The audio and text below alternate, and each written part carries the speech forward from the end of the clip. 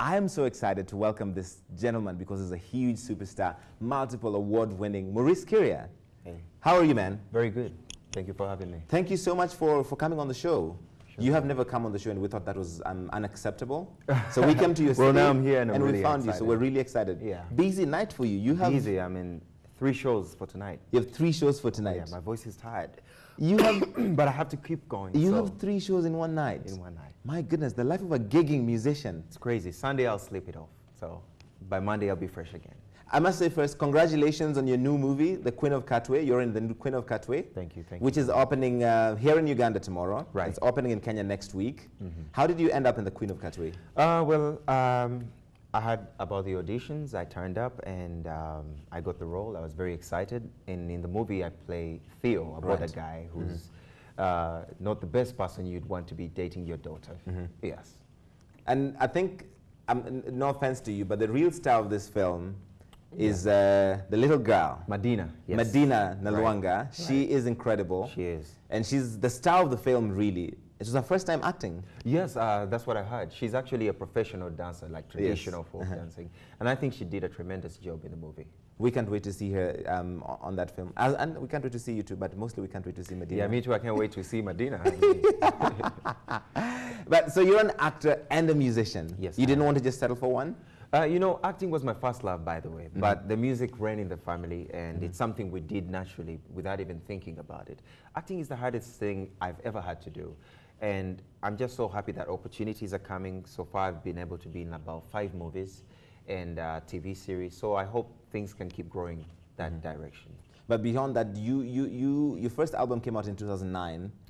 Yes. And after that, you're just putting out music all the time. Oh, yes. Oh, yes. You're performing, you're acting, you're doing things. How do you manage to do all of these things? I can't take all the credit for myself, but I would credit my team. I have a wonderful team, people who know exactly where I should be at what time.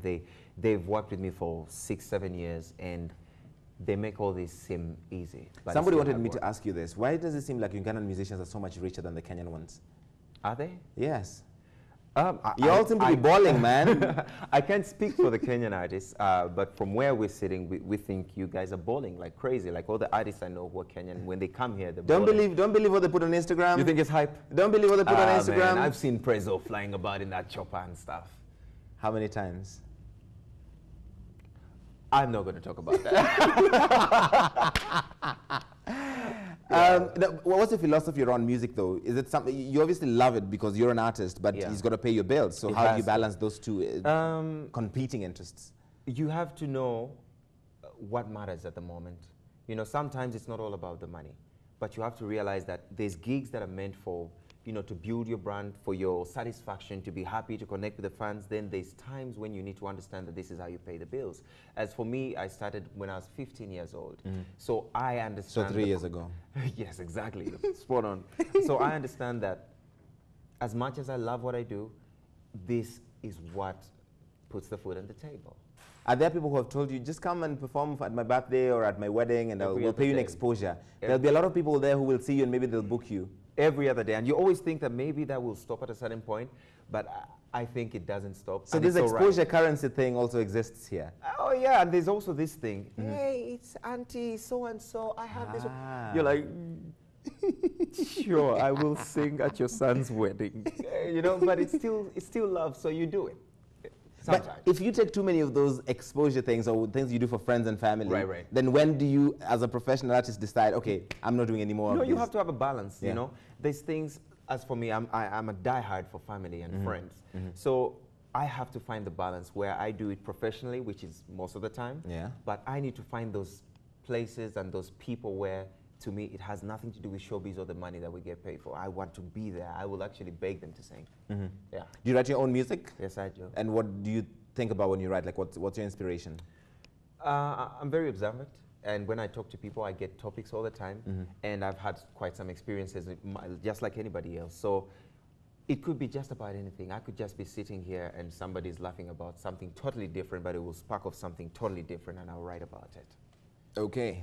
When young musicians come up to you and they say, I would like to have your level of success, what are your tips for making it in this business? The first thing I tell them, I ask them, do you need permission? If you have a life that's the permission you need to go for what you want in life.